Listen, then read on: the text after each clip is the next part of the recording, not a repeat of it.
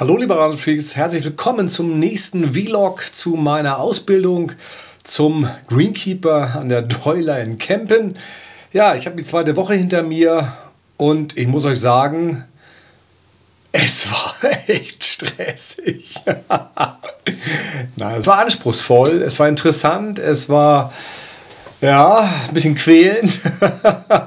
Was haben wir gemacht? Ja, wir haben gestartet mit Kommunikation. Wir haben 2 Tage uns mit dem Thema Kommunikation beschäftigt, Zusammenarbeit im Team. Das sind halt ganz wichtige Themen für die Greenkeeper, die auf Golfplätzen arbeiten. Die müssen im Team arbeiten, die müssen gut zusammenarbeiten, wie jeder andere auch. Das ist ja wichtig, dass die Abstimmung, die Kommunikation funktioniert, und darüber haben wir uns 2 Tage sehr intensiv unterhalten. Viele Spielchen gemacht, das war sehr cool, sehr interessant.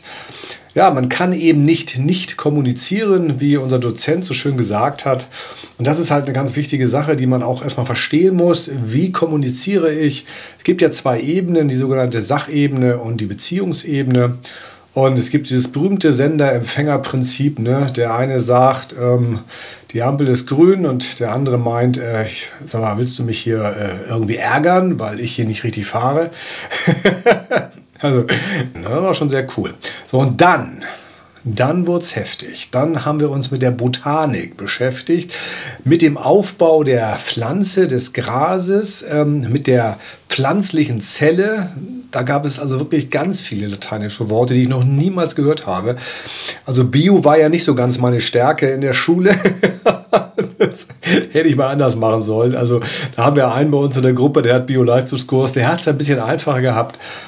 Ich bin da völlig abgeschnallt, also als ich diese ganzen lateinischen Begriffe zum Aufbau der Zelle gehört habe. Also das ist ein hartes Auswendiglernen, das muss man auch wissen.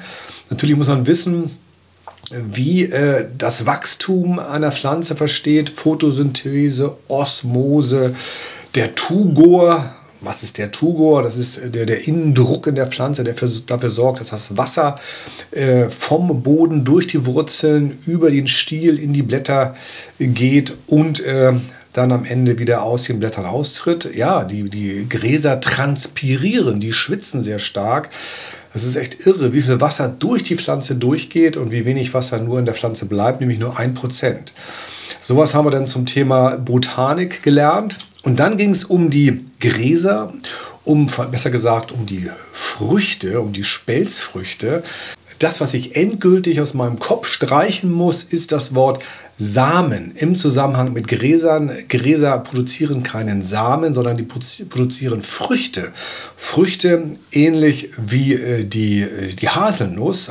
Das haben sie als Beispiel gebracht, als Vergleich gebracht. Also eine Grasfrucht ist vergleichbar mit der Haselnuss, also die Frucht, die Spelzfrucht, hat auch eine harte Schale, ähnlich wie die Haselnuss, und einen Kern.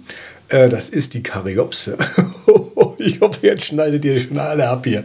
Karyopse, also Spelzfrucht und Karyopse da drin, die ist auch nicht trennbar.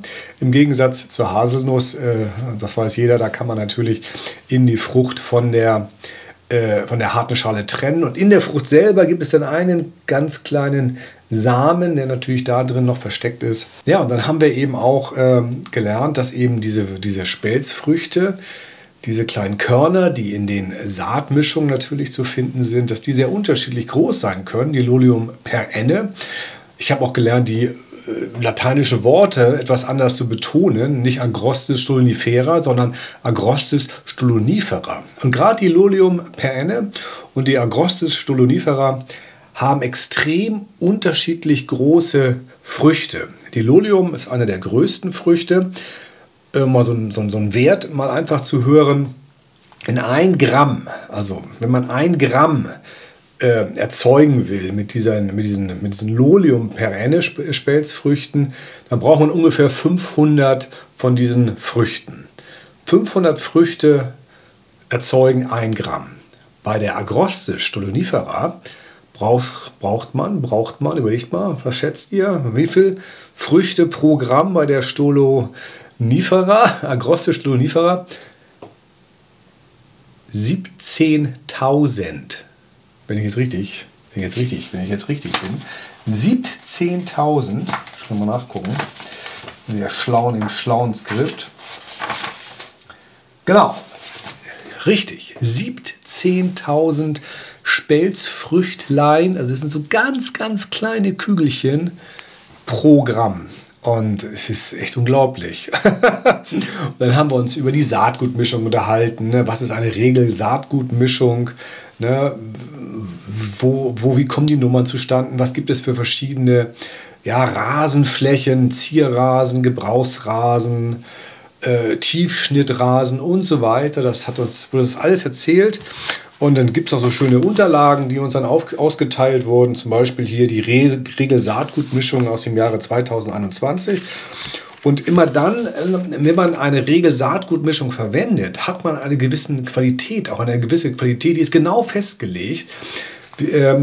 Auch wie hochwertig eben gerade die Spelzfrucht ist der einzelnen Gräserarten, wie gut die keimen, wie die Farbe ist, wie die Krankheitsanfälligkeit ist. Und es ist natürlich immer eine gute Lösung, so eine Saatgutmischung zu verwenden, weil dann hat man schon mal genau die Qualität, die auch eben im Profibereich angewendet wird. Ja, das war so das Wesentliche dann zum Thema Früchte. Und dann haben wir uns auch unterhalten, natürlich über die unterschiedlichen Rasenflächen, welche Gräser sind, gerade natürlich auf dem Golfplatz, wir reden vom Greenkeeping, Golfplatz, welche Gräser für welche Bereiche auf dem Golfplatz sinnvoll und geeignet sind. Ne, also auf dem Grün natürlich, welche Gräser kommen da vor, Agroste stolonifera zum Beispiel als 100% Mischung ist da möglich oder eine Mischung aus Festuca, Capillaris, Agrostis capillaris oder Festuca commutata und Festuca tychophylla. Ich hoffe, ich habe es jetzt richtig gesagt, wahrscheinlich nicht. Also wenn die Profis hier zugucken, korrigiert mich bitte oder gebt mir ein Smiley.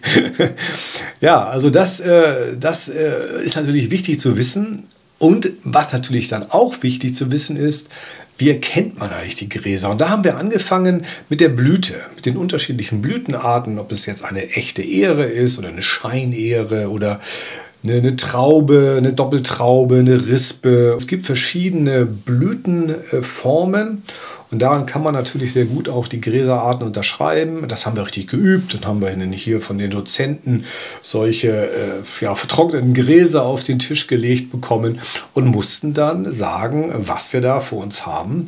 Und das war nicht immer ganz einfach.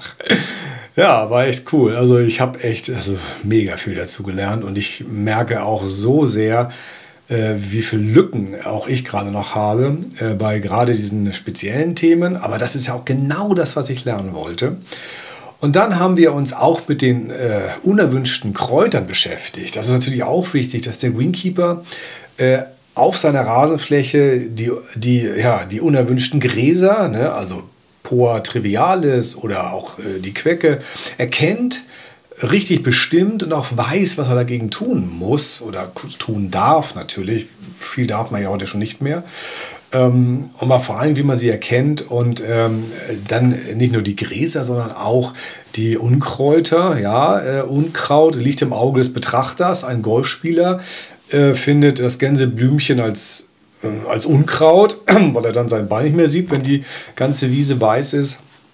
Der Blümchenliebhaber, der hätte jetzt eben lieber die ganze Wiese mit Gänseblümchen und Löwenzahn bedeckt, weil das wunderhübsch aussieht. Also es ist immer das Auge des Betrachters. Deswegen finde ich, kann man eigentlich nicht von Unkräutern reden, sondern eher von unerwünschten Kräutern in der jeweiligen Fläche.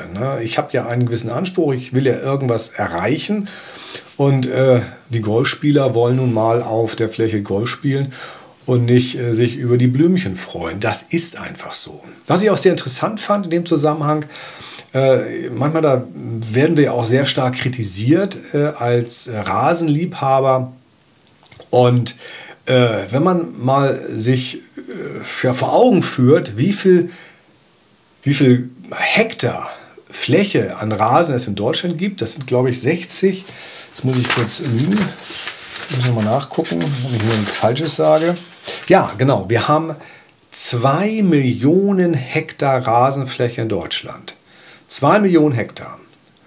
Und die Rasenfläche in den Gärten, also bei euch zu Hause, die Rasenflächen in euren Gärten, in Summe sind nur ziemlich genau 4,5% dieser Gesamtfläche. Also 4,5% dieser Gesamtfläche sind Gärten und jetzt war ich noch erstaunter, und die Fläche, die Golfplätze in Anspruch nehmen, haben nur 2,5% Anteil an dieser Gesamtfläche. Dann haben wir zum Schluss auch noch die Unkräuter bestimmt. Also klar, der Greenkeeper muss erkennen, was ist das eigentlich für ein Unkraut, was ist das auch vielleicht für eine Zeigerpflanze, was hat dieses Unkraut für eine Bedeutung? Ist der Boden verdichtet? Ist der Boden stickstoffarm? Ist der Boden zu feucht? Das kann man natürlich an diesen unerwünschten Kräutern auch sehr gut erkennen, wenn man sie dann plötzlich in der Rasenfläche findet. Fand ich auch sehr spannend. Da merke ich auch so meine Schwächen. Also ich muss noch richtig heftig das Thema Kräuter lernen, weil ich es auch einfach wichtig finde, weil das natürlich auch letztendlich hilfreich ist, um genau die richtigen Maßnahmen einzuleiten, die man jetzt für eine schöne Rasenfläche halt tun muss. Okay. So, zum Schluss vielleicht mal wieder ein paar Glaubenssätze, die zerstört worden sind. Der allererste Glaubenssatz ist: Ich kriege die Poa Annua in den Griff. Das könnt ihr vergessen. Wenn ihr die Poa Annua in den Griff bekommen wollt, dann rechnet mal so mit 10 Jahren. Wenn ihr 10 Jahre euch intensiv um die Bekämpfung der Poa Annua kümmert, ja, dann schafft ihr es vielleicht. Also das ist schon eine sehr schockierende Aussage gewesen. Die zweite Aussage ist, und das hatte ich ja auch schon mal angedeutet und jetzt ist es bestätigt worden: Je kürzer das Gras geschnitten wird, ja, nicht desto länger ist die Wurzel auf dem Grün, sondern desto kürzer ist die Wurzel auf dem Grün. Es gibt immer so unglaubliche Bilder, wenn die jetzt hier so ein Loch ausstanzen und diesen Zapfen aus dem Loch auf dem Golfgrün rausziehen und dann unten aus dem Lochstecher, dann hängen da unten die Wurzeln raus. Ich so, ey, das ist ja unglaublich, so lange Wurzeln. Das darf doch nicht wahr sein, das will ich auch haben auf meinem Grün, auf meiner Rasenfläche, richtig lange Wurzeln. Das ist Quatsch. Das sind zwar keine Fake-Fotos, nein, das sind Fotos, wenn das Grün ganz neu angelegt ist, ne, die ganze Bodenstruktur noch ganz jungfräulich und frisch ist, dann schaffen es die Wurzeln so tief zu wachsen. Aber in den nächsten Jahren wird sich dieses Wurzelwachstum stark reduzieren. Und tatsächlich, die Wahrheit ist, je kürzer das Gras geschnitten wird, desto kürzer ist auch das Wurzelwerk darunter. Also, aha, okay. Ja, dann, was ich noch sehr spannend fand, Kalium. Kalium als Makronährstoff ist im Sommer noch wichtiger als im Herbst. Wir sagen, im Herbst müssen wir mit Kalium düngen für die Winterhärte, das ist schon grundsätzlich richtig, aber im Sommer gegen den Trockenheitsstress ist Kalium noch viel wichtiger und da sollte ganz besonders auf die Kaliumdüngung geachtet werden. Fand ich auch sehr klasse. Was ich auch noch sehr klasse fand, war die Aussage, das Gras verbrennt im Sommer bei Hitze. Das Gras verbrennt nicht, das Gras vertrocknet. Es ist kein Verbrennen durch die Sonne, sondern es ist ein Austrocknen. Und dann wird das Gras halt braun. Aber glücklicherweise, wenn das nicht zu lange anhält, kann man das Gras mit einer Bewässerung auch dann wieder retten. Ja, das waren so, das waren so die wichtigsten Dinge, die wir jetzt in der zweiten Woche gelernt haben. Eine Woche habe ich noch. Heute ist Sonntag, der 13. Februar, also die nächste Woche wird es nochmal voll zur Sache gehen. Da gibt es noch eine kleine Lernzielkontrolle zum Schluss. Und dann bin ich auch mit dem A-Kurs durch. Es ist absolut lohnenswert. Es macht richtig viel Spaß.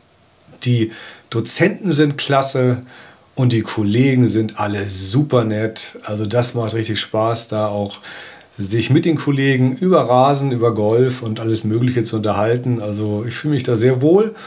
Und ich freue mich auf die letzte Woche und ich hoffe, ihr freut euch auf das nächste Video vom Rasenfreak. Danke fürs Zuschauen, macht's gut und bis bald.